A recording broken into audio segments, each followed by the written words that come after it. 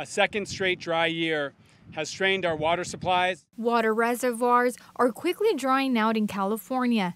So Governor Gavin Newsom is declaring a drought emergency in 9 additional counties. Those 9 include San Luis Obispo, Marin County, Inyo, Monterey County, Santa Barbara, Santa Clara, other counties. He's also asking Californians to voluntarily reduce their water use by 15%. We're hopeful that people will take that mindset that we brought into, people of the state of California will take that mindset they brought into the last drought and extend that forward with a 15% voluntary reduction. The voluntary order also applies to industrial, commercial, and agriculture business sectors. He's asking everyone to do their part, as 42% of the state's population lives in a county under the drought emergency.